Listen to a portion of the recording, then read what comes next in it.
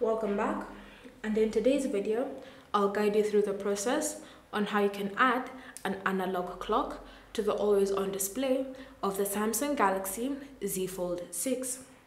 So the first step is to go to the lock screen editor, and we have two methods we can do this. One of the methods is by going to settings, then scrolling and selecting lock screen and AOD. Then from here you want to tap on edit lock screen. The second method is fairly simple. Go to the lock screen directly, then long press on it, and if you have a PIN, password or pattern, you'll be prompted to enter.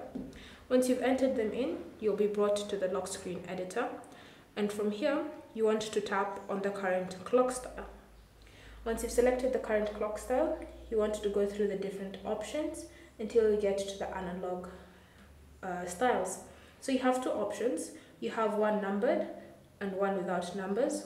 So it's up to you to decide which option and which color suits your preferences. So once you're finished with the customizations, you can now tap on done to save and apply the changes.